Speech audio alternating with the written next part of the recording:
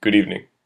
My name is Charlie McDougald, and I will be presenting the scientific explanation of Hurricane Katrina and the origin of it as a storm and a hurricane.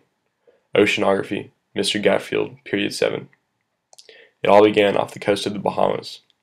The warm, moist air, at a temperature of 85 degrees Fahrenheit, rising from the ocean surface, condensed, creating a system of thunderstorms.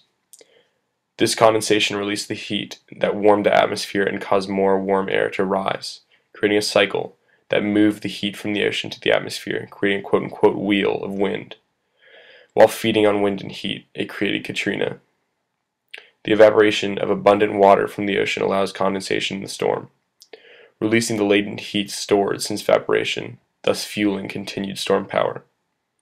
Shallow coastal waters commonly lack cold water that can diffuse storm power, making the hurricane more powerful as it approaches shore because it took all the heat from the water, making it a massive storm/hurricane and reaching a Category 5 over the warmest water off the coast of Louisiana. Most hurricanes spend their time over the open ocean and die out on their own, but in this case, it was bound for the coast of the United States and the Gulf. While the hurricane classified as Category 1 moved into the Gulf over Florida as a thunderstorm, the water was warm enough to sustain the hurricane to a Category 5 and sustained winds of 160 miles an hour and a storm surge of about 40 feet tall, which is waves. It fell to Category 4 with sustained winds of 150 miles per hour when it approached the land, devastating the coast and inland areas of Louisiana.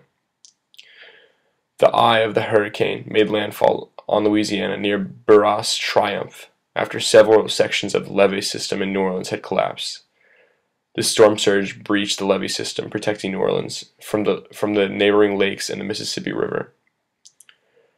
Hurricane Katrina also caused heavy damage along the coasts of Mississippi and Alabama, but more importantly, all of Louisiana. Topographically, much of New Orleans lies well below sea level, making it more susceptible to scenarios such as hurricanes, and in this case, Hurricane Katrina itself. Seawater gained access to the city through canals, and an uneasy balance between the sea and New Orleans was maintained by roughly 350 miles of levees. Levees are embankments built to prevent the overflow of rivers. The only thing left, after the hurricane died down and eventually died off after having nothing left to sustain it, was its path of destruction that rattled the states of Louisiana, Mississippi, Florida, Georgia, and Alabama.